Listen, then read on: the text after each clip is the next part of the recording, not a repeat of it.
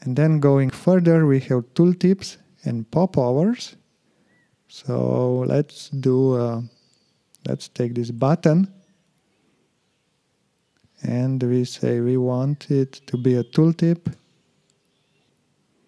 And Pinegrow will offer to add the necessary JavaScript code for activating tooltips to the page. I say yes, add the code.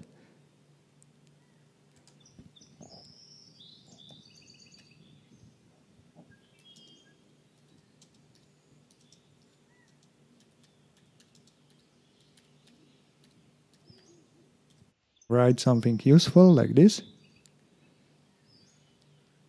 And let's switch off display helper so that we can see what's going on.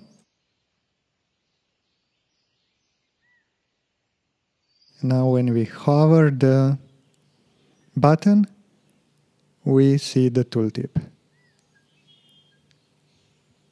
And there are different options.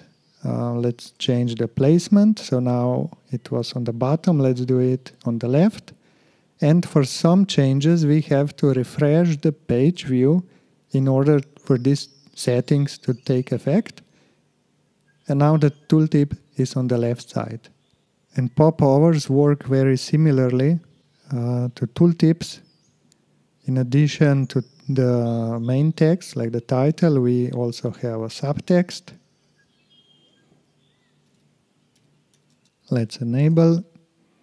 And again, Pinegrow offers to add the necessary code. And we say yes. And if we go into test clicks mode, where the page will actually handle our clicks instead of selecting elements. Okay, so now they are overlapping. So here is our tooltip, popover. Usually you would not have tooltip and popover on the same element, so that's just our little example.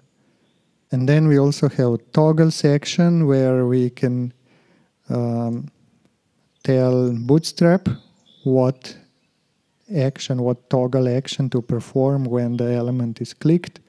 And usually, like for tooltips and popovers, and also for modals, Pinegrow has nicer controls, more user-friendly, like for tooltips and popovers. So we don't really have to set the toggle properties directly.